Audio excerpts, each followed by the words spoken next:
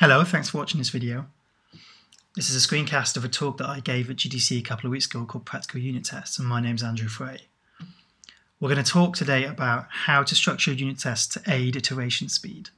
We're going to look in detail at my unit tests from a ship AAA console project, the mistakes I made in writing them and the concrete costs that they caused. And then we'll look at simple ways to avoid these costs in your own project.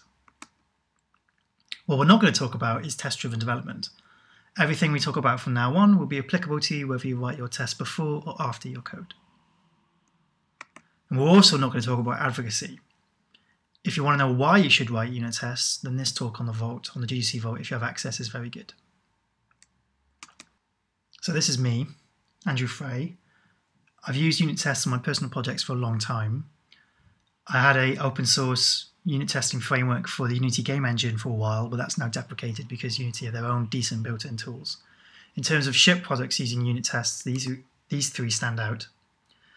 Thrillville, the first one, was a PSP, PS2, Xbox game that had these Super Monkey Ball style minigames in them. In fact, some of them were actually Super Monkey Ball minigames. They were small and they were very quick to do. They were single programmer, so I could experiment with using unit tests in some of them.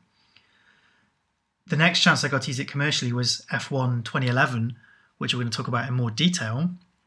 And that had a really good suite of unit tests in them. And finally, my current company that I work for, Spyfox, we have an unannounced title that uses a substantial amount of unit tests. So to get everyone on the same page, we're going to cover some basic definitions. First of all, a unit test is a single piece of automated code that exercises a function and checks a single explicit assumption about that function. This should be external behavior only. An integration test in comparison, some of you might call this a smoke test. The definition for this is kind of fuzzy, a functional test maybe. But an integration test would take many functions or systems, connect them end to end, put data in one end, and get data out the other. It's still got that single explicit assumption about how the data should be transformed, but it's also got many implicit assumptions about how those systems connect up. Whereas with a unit test, you try and isolate the function of the test as much as you can from other systems so you don't bring in any implicit assumptions. And what makes a unit test good? We're going to look at some examples of what are bad unit tests, but how do we know when a unit test is good? Well, a good unit test, and this is according to Roy Oshiro from his book, Art of Unit Testing, a good unit test is readable. That is, you can look at it and very quickly figure out how it's doing what it's doing. It's maintainable, so you can open it up and change how it's doing what it's doing. And it's trustworthy. That means when it fails because the explicit assumption no longer holds and never for any other reason. It's not non-deterministic. It doesn't depend on external resources. It's not slow. And these are all kind of equal weighting. That's why I've put them in this kind of weird order. And if any two of these are sufficiently high, they can drag the third one up with it. You can kind of imagine how something that's maintainable and trustworthy will probably be a bit readable as well. So let's discuss that project I was talking about. So it was F1, cross-platform. I was able to use unit tests on such a commercial-minded project as F1, licensed IP, yearly iterations. I was able to use them because we had this nice new isolated subsystem. I knew that I was probably going to be the only one working on it, sufficiently small that I could be the only one working on it, yet sufficiently chunky that using unit tests would be a good exercise. It was well isolated from other systems. It sat on top of them. It had a well-defined API, so I knew my unit tests weren't going to spread out to other parts of the code. It took me about 8 months to finish it, and by the end it had about 502 tests with about 6.7 thousand lines of test code, and that supported 6.2 thousand lines of production code. So you can see there's roughly a one-to-one correlation between lines of test code and lines of production code. But was it good? Was it a good idea to do this? It was a partial success. I was happy that I did it and I would do it again, but there are things I'd like to improve. The good parts of it were that the code was clean and reusable. Now you can do this without unit tests, but unit tests force you to make these small, highly cohesive, low coupling systems so they can be unit tested well. Anecdotally, it had fewer bugs than comparable systems. Traditionally, F1 was a very buggy project. If any of you played it, then you might know what I'm talking about. And this system, comparatively, was easy to implement and relatively bug-free. And it was also easy to optimize. It was an AI system, and at the core, the system was relatively expensive. So we brought in a proper greybeard graphics programmer, and he used vector intrinsics to speed up the inner loop of the AI massively. But if you ever read vector intrinsics, then you know that they're quite hard to read and reason about, even if you're the guy that wrote it. So the greybeard was extremely grateful that there are these unit tests there to test that the external functionality of the system hadn't changed. But what was bad? At the end, progress was very, very, very slow. It was difficult to add something without causing multiple compile errors or multiple unit test failures. And so it became very, very tempting at the end of the project to start disabling unit tests, which is not the place you want to be. And I think I've established a couple of reasons why that was. And I'm going to go over them now. I'm going to kind of show you the mistakes I made. And I like make them generic enough to be an anti-pattern, and then show you how you could fix them. Now, there were more mistakes than this. We could talk for a long time about those mistakes. But for you, I've just highlighted four, the four most important ones, I feel. So the first one I've called the opaque anti-pattern. And the opaque anti-pattern happens when you open up a unit test and you get this dense scrunch of not very expressive code where you can't, even though it's a fluent interface, you can't quite figure out what's going on here. And you're like, what? It's not very readable code. And if it's not very readable, that means it's hard to see how it's doing what it's doing. But specifically, what do we mean by that? Well, as an example, these two 10s. Are they the same 10? Are they different 10s? If they are the same 10, do they have to be 10? Could they be 20? Could they be minus 10? Could they be float max? We can't know by looking at this function. We're going to have to go into the production code and figure out what the limits are on this number. This minus 1, if it was positive, we would be changing our code path through the production code, and therefore would we be changing the explicit assumption that we're testing. So the first thing we're going to do is try and get rid of these magic literals. We're going to put them in good semantic, self-documenting variable names. And by doing that, we're going to allow ourselves to answer some of these questions without looking at production code. So this is what it looks like. Obviously, we've exploded the number of lines of code, but that's okay because write once, read many, right? Let's find that 10 again, and we can indeed see that the two 10s are the same value. And I've used this prefix sum, which is something that I use in my unit tests as a standard. So you can know if you see the sum prefix that this, it's not important what value goes in here. It's just a value that we need to kick the system with. Here it's 10, but you could make it 0. You could make it float max. It wouldn't change the code path we're taking. Compare that to positive gradient. Positive gradient is saying to you through the name that this must be a positive number. If you make it a negative number, you're going to be breaking the assumption that we're trying to test. And as an important point I want you to take away from this, every single rule I say to you, you should know how to break. And here I could have put direction e left into a variable, but because direction e left has to be left, the variable name would have been direction left equals direction.eleft, which hasn't increased the semantic quality of the function, so there's no point doing it. So I've left it as its plain literal. So next, what's the next thing that we could improve about this? Well, the normal reading pattern that I have when I open up unit tests is to read the unit test name and then work backwards up the test, go from the assumption, the assertion at the bottom upwards, and through that I can start to figure out what's going on. But if we look at this variable, this test name, it's test backwards normal leftwards gradient. I mean, that's very hard to figure out what's going on there. So let's use a better, more informative, consistent test naming standard across our whole project. And this is the standard that I use. There are many others like it, but this one is mine. And it's split into 3 parts. We have the name of the function of the test, in the name of the test. So when the test fails, we can see the name of the production code that's failing in the test output window, which is great. We can jump to that. Maybe we can fix it without opening up the unit test. We've got the name of the function of the test. We've got the context of the test. That is how we need to set up the world to make sure that the assumption we want to exercise is exercised. And finally, the desired result of the test, how we expect that assumption to behave.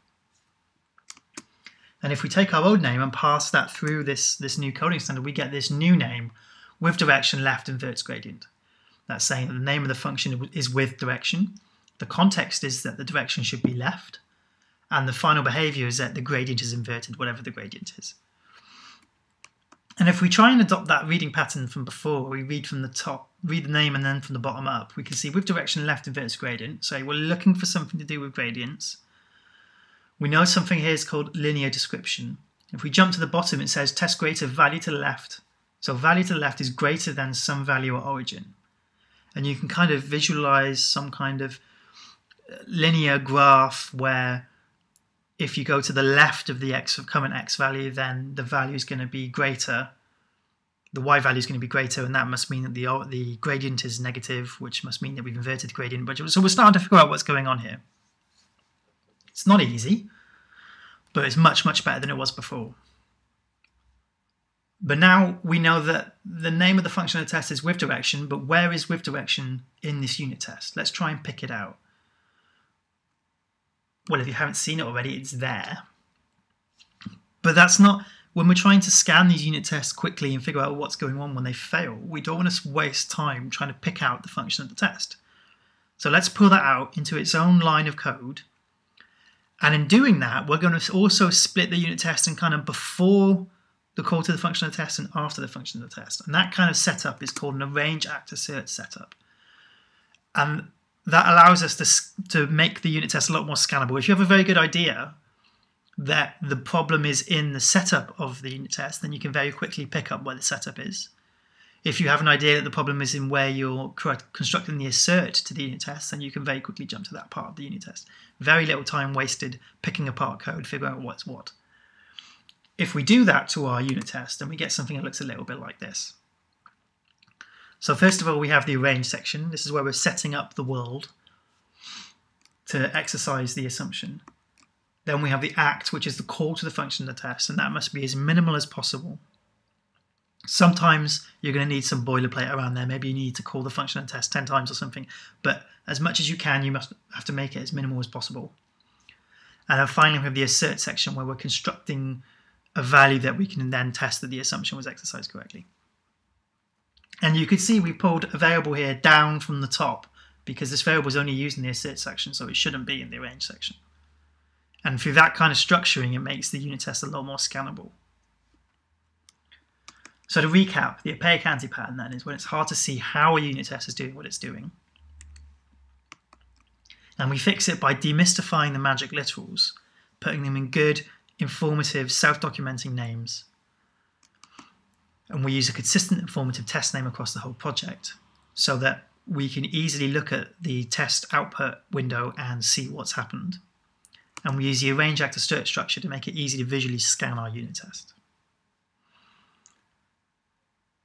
So the second anti-pattern I want to show you is I call the wet anti-pattern. And this happens when you have some function, say set sign distance to baseline, and you want to add a new parameter.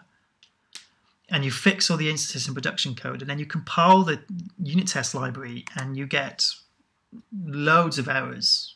And your back bends a little bit, and your head drops, and you're like, I'm going to go through and fix all these by hand. But how have we got into this situation? If we open up two unit tests side by side that contain these mistakes, they might look a little bit like this.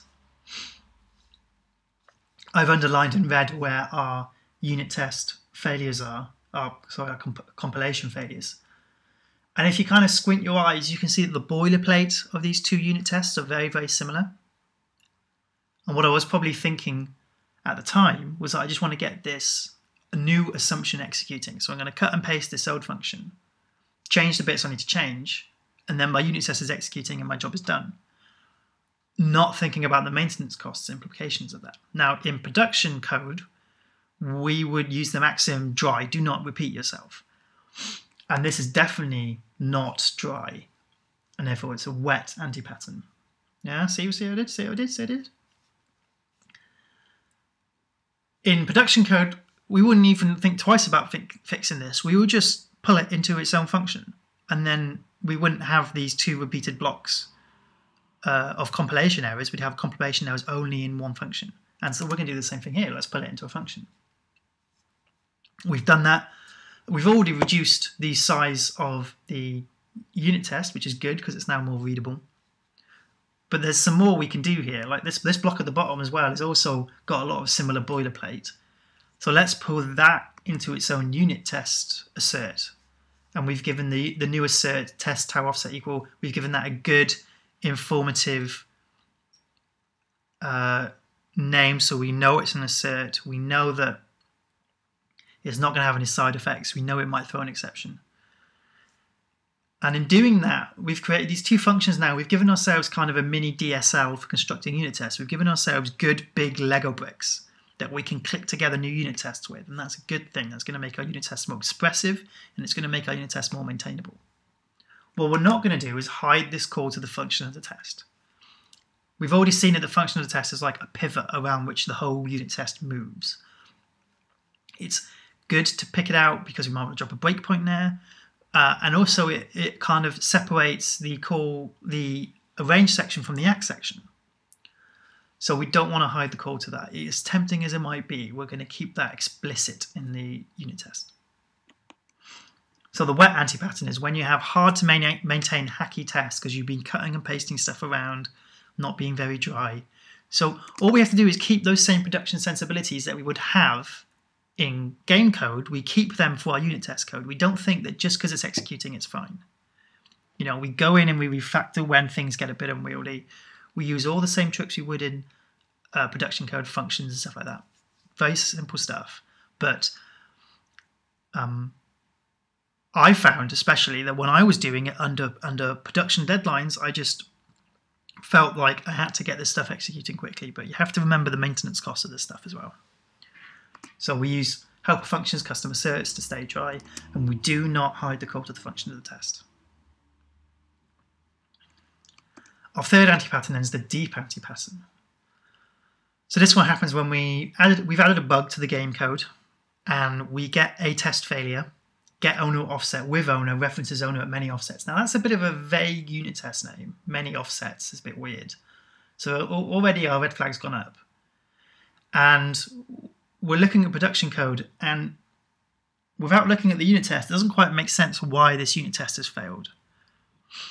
We would expect more information for like there's a possible bug here, but we'd expect more information if that was the case, but we're not getting it.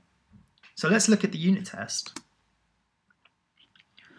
So here you can see something very odd at the bottom. We've got two asserts, and we're basically testing two assumptions here. And so this is related to what I was doing, my mindset from before, where I was just trying to get something executing. I thought, if I drop the second assert in, I've got two assumptions executing and double the money. That's fantastic. Except that in almost every single unit test library in existence, if an assert fails, it will throw an exception. And by throwing an exception, it's going to stop executing the rest of the unit test. So that if the first assert here fails, the second one will never execute. And if the second one never executes, we don't know if it's passing or failing. And if we don't know if it's passing or failing, this unit test is not trustworthy. And an untrustworthy unit test is useless. And also remember the definition of a unit test that we discussed at the start was a single explicit assumption.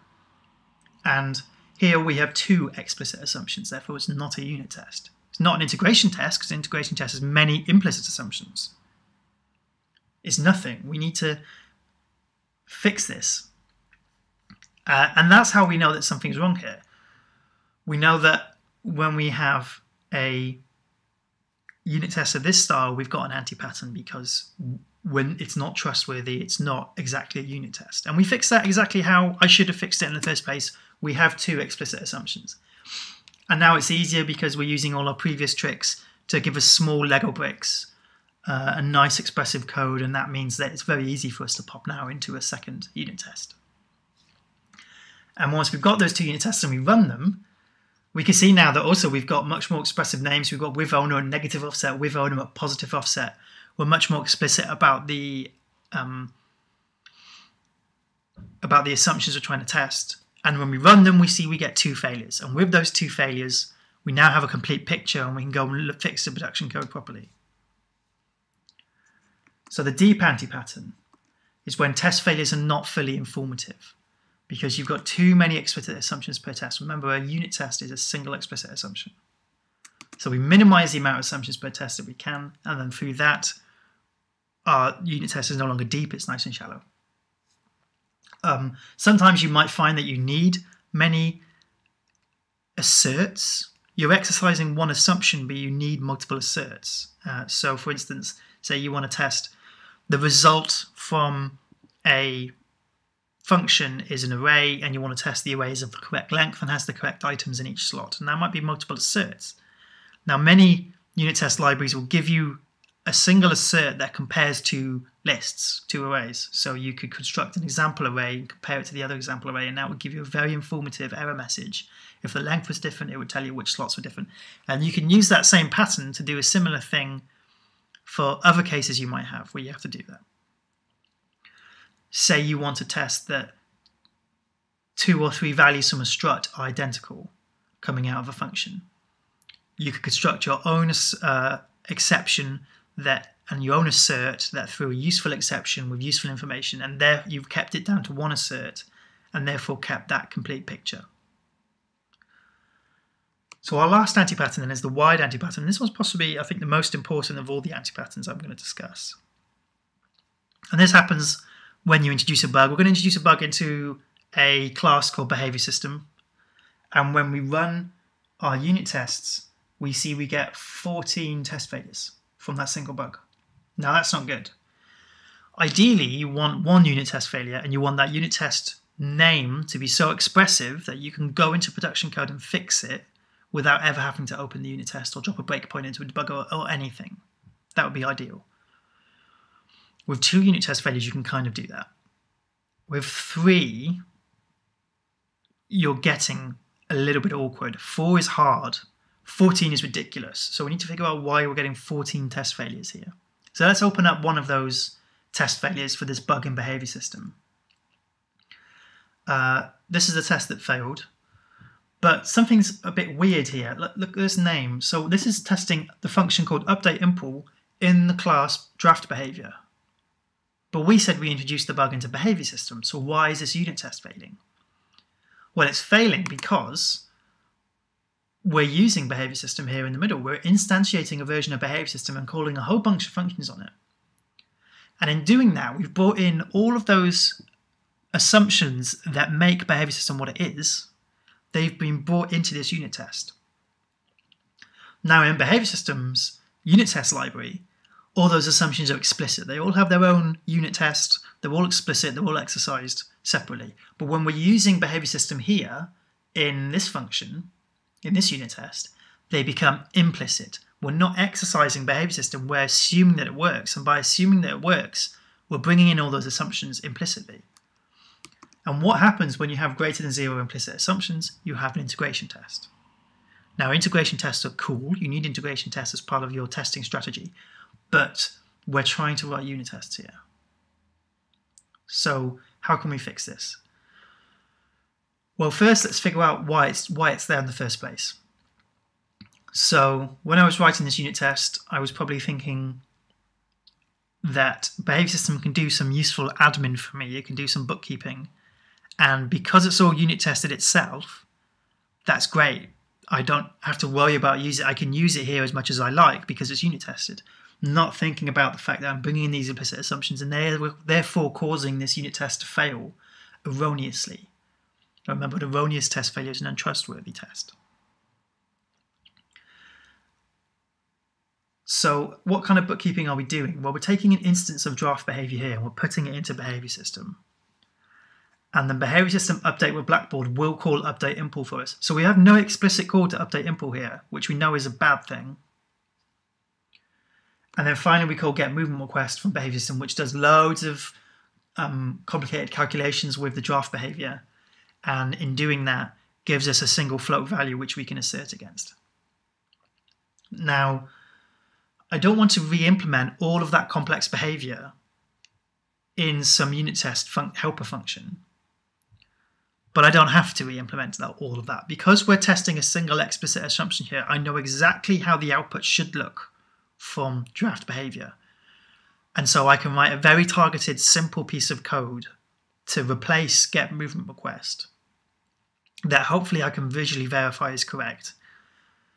And therefore I can remove all of those implicit assumptions that we're bringing in by using behavior system, excuse me. But first of all, we need to make that direct call to draft behavior update impl.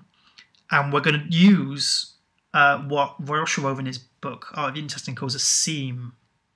And a seam is somewhere where you can slide in a fake, an instance of a type, a fake type that derives from a real concrete type in your production code. Here I've highlighted heat map. To help us test this assumption, we're going to provide a fake heat map to draft behavior update impl at the seam that update impl has provided for us by declaring a parameter. Now, the way to create seams is by inversion of control.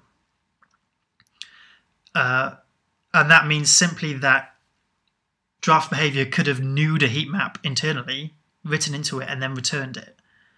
But by doing that, it's got full control over the type of heat map that's created. By declaring a parameter, it's inverted that control and given it to the column function to say, okay, give me some kind of heat map and I will write into it. And by doing that, it's created a seam that we can unit test. And when I say the word inversion of control, some people listening to this video might get a bit jumpy and start thinking about abstract factory patterns and all that Java shit. And I'm not talking about that so much. Just by declaring a parameter here, we've inverted control.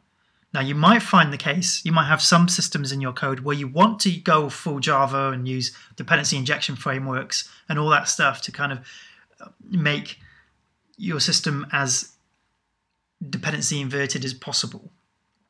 And that's fine. But know that the minimum you can do is just declaring a parameter, and no one's scared of declaring parameters, right? So once we know we have a seam here, we have a seam, we have heat map, we need to make heat map into a class that we can derive from and create an imposter version of. And we do that just by creating a virtual function here in the correct place that we can derive from. And the C++ programmers watching this now are now rolling their eyes because of the V keyword. If they weren't rolling their eyes at inversion of control, they're now rolling their eyes at the V keyword. So yes, that's obviously going to have performance implications. But if this is only for unit testing code, if this virtual is only needed for unit testing code, then maybe you can have this in a macro. You can have some kind of processor that pulls out virtual if you're compiling for release or something, and then you won't get that performance hit. Okay. Okay. And then finally, in our test library, we can then derive a new class. We've called it mock heat map. It derives from heat map, and it has this function write heat that we can write custom code inside. And that custom code will be nice and simple, easily visually verify it's correct. And we construct an instance of that mock heat map then, and then pour it into update impl. And now we've used a seam, we used a fake object, and we can completely replace behavior system, and that's what it looks like now. So behavior system is gone. We now have a mock heat map instance that we pass into update impl. And we have a function we can call on the mock heat map that again is very, very, very simple. It doesn't need to do all the processing that behavior system did because it's not dealing with real world edge cases. We're just dealing with this single explicit assumption. We return that value, we can have an assert. We've removed all the implicit assumptions in this unit test. And we've gone from 14 test failures to 13. And we can keep going. We can do that with all the other unit tests and hopefully get us down to 1 or 2 unit test failures for the actual bug that's the problem. So to recap, the wide anti-pattern is when you have false negative test failures because you have too many implicit assumptions in your code. Remember, that's an integration test now, not a unit test. So we use seams to isolate code, so we can use simple fake imposter objects. You can go crazy and you can use mocking frameworks. You should Google that if you don't know what those are. Those are very, very useful for running our unit tests. But at the simple end, we can just use really simple fake objects and pass them in to a function of the test, and it wouldn't be none the wiser. So to recap, the very end then, we should respect unit test source code as much as production source code. So this is like the most important point I want you to take away from this. don't think that as long as a unit test is executing, that's a good unit test. A good unit test is all those three qualities. They're readable, maintainable, and trustworthy. And if you need to, you might want to take time and go back and refactor your unit tests after you've written them to make sure they have those three qualities. Because when these unit tests fail, and you don't know when they're going to fail, when they fail, you're going to be reading them with fresh eyes. You won't remember that one unit test out of 500 that you wrote. So assume the person reading this is not going to understand what this unit test is doing, and be clear as you can about how it's doing what it's doing and to make it maintainable. And remember, a unit test is only one explicit assumption, and you should minimize implicit assumptions. It's a bit of a fallacy to say you can get them to zero. There's always going to be something, even if it's only implicit assumptions of other ways in which this function behaves, but you minimize it as much as possible. So thank you very much. I hope you enjoyed this. You can find more information on my blog there, andrewfrey.wordpress.com. If you want to email me for any specific questions, you can email me at andrewfrey.gmail.com, or you can leave a comment under this video and I'll try and get back to you. You can also contact me on Twitter at 10pn. Please follow me on Twitter. And if you are interested in reading more about this, a substantial part of this talk was based on information from Roy Osherov's book, Art of Unit Testing, which I highly recommend. Again, it's agnostic about whether you're writing unit tests before or after production code, although it's extremely implicit that you should be doing it before. All the tips are helpful. It's very good. It's not about single unit test libraries. It's about good practices like we've talked about here for writing unit tests. Michael Feather's book, Working with Legacy Code, is good if you're interested in adding unit tests to a project that doesn't have them already. In the unit test world, legacy code in quotation marks means any code that doesn't have unit tests applied to it. So this book is about adding unit tests or adding new features to code that doesn't already have unit tests. And finally, Growing Object-Oriented Software Guided by Tests is a very test-driven development-focused book, but it's a lot about how your systems emerge over time from your unit testing. It's a very good read. So I hope you enjoyed that. Thank you very much.